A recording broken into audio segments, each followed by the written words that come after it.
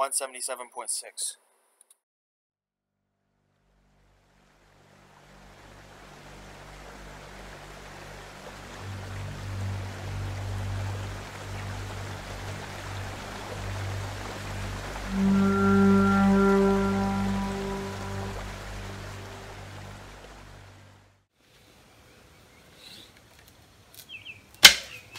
Oh, and the string broke. So one thing I noticed that the natural string broke is right near the knock, and I can see it's pretty rough here. So what I'm going to do is I'm going to use a really fine sandpaper and really sand that knock so there's no sharp edges, and also wax the string. I also realized I didn't wax the string. And of course I want to finish the bow by sanding everything and getting it nice and pretty. We're almost done, but I just got to sand the bow, reduce the draw weight, which will be a fun draw weight, and yeah, that's it. There you go. That's bending a lot better now. Okay, here you get more bend. You're having a Hinge. start eventual hinge. Yeah. So take a little bit more here, a little bit more here. Here and here. Yeah, and here a little bit more here. Okay. And then you have to take more evenly here. Okay, thanks. Here you go, guys. 26 inches, and the hinge is almost fixed. I'll just shave a little bit more that way, and the hinge should be fixed. Filming. It's filming? Okay, 26 inches. Let's see what draw weight we get. 26 inches. Look, come over here.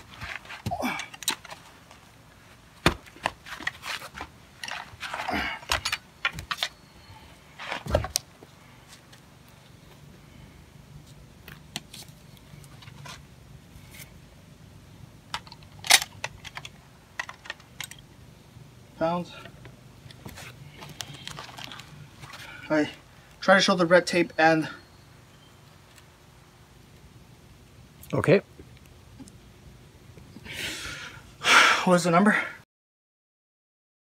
So first let's test it with the synthetic string. Oh, these are really long arrows for my Asiatic bows, so it's gonna look like I don't pull far, but they're long arrows.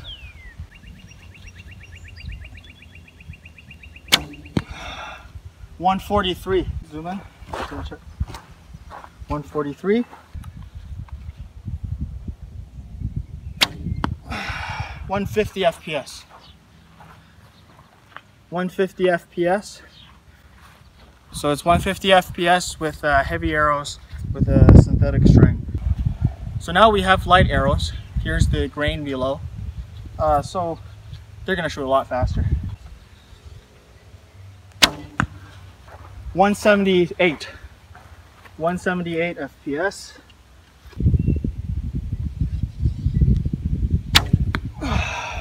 167. 167 FPS.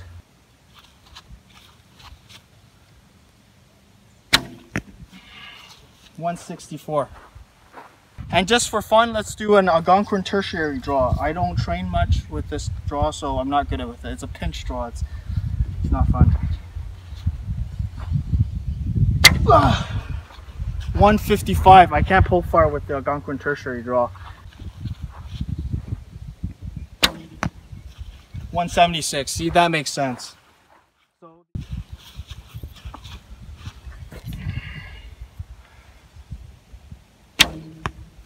172.3. So they're about the same. Now let's test it with the organic strings. It's going to make a huge difference in my opinion. 100% manila hemp. It's going to shoot slower in my opinion. Let's see how much slower it shoots. Are you ready for the result? Okay, turn it off. And it stretches a little bit. It's going to shoot slower than the synthetic string in my opinion, but let's see how much slower it shoots. What do you think? I hope it doesn't break. 143. 143 on these heavy arrows. What did we get last time with the synthetic string? 150. 150. 150, so slightly slower.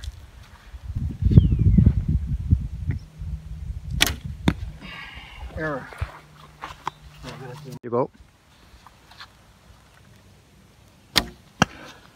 142 FPS with the manila hemp string. 146 with the manila hemp. It's about the same, it's just slightly slower, but it's a less durable string. So compared to the first part of the video, the biggest difference is I put some wax, I put beeswax, and I think it makes a difference because it grinds onto the loops, and I have a feeling that's the reason why. So it's doing a lot better now. Now we're going to use the lighter arrows, and I have a feeling it's going to kill the string very fast because light arrows will create a lot more stress on the bow and the string. Ready? Light arrows. 167 FPS.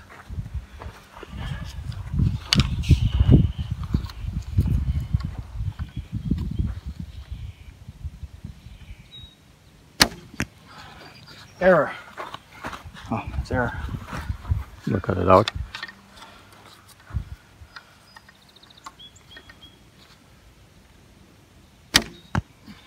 .166. 166. It's a really fun shooting bow. Surprised how fast an organic string is doing. 177 FPS.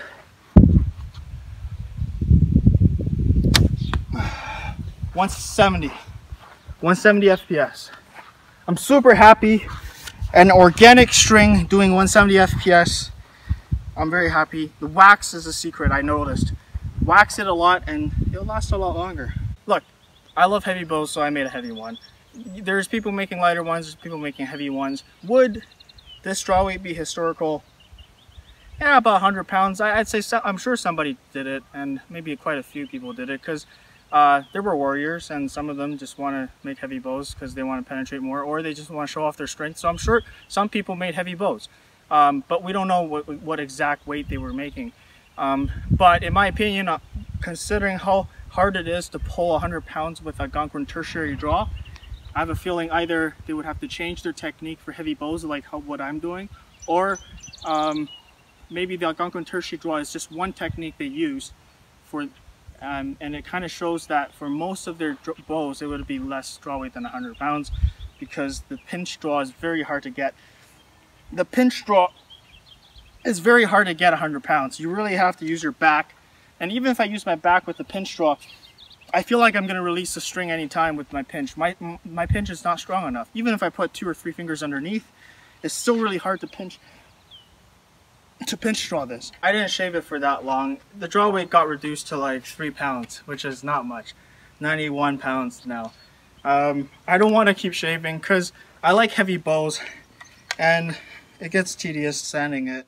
So now we're going to finish the bow, and the historical finish for the Algonquin people, one of the ways to finish is to use animal fat. Now this is pork, which isn't historical, but bear fat or deer fat or any kind of North American animal, turkey fat, could work. Unfortunately, my girlfriend told me I can't use this to finish the bow because all the bows I have are stored in the house, and she's concerned that this stuff is going to attract flies or animals or rats. So I'm going to use a more modern finish, which is linseed oil, and then I will finish it with beeswax. Let's put the linseed oil. This is just mainly to make the bow look nice. It's very cosmetically pleasing, so I use this. So I finished the bow. I'm very happy with the results. Pulling about 90-ish pounds at 26 now, which I think is good enough for hunting. You don't need to pull it to 27 or 28, but yeah, it's doing pretty well. It's got the manila hemp string has settled with this much brace height, which is functional in the sense that it doesn't hit my hand. It's a little low. I could increase it a little bit higher, but a lower brace height, less strain on the bow, which is nice. And yeah, it's just a very primitive bow without any sinew backing. No backing at all. It's just a self bow. Thanks for watching. It's Jack from Historical Archery.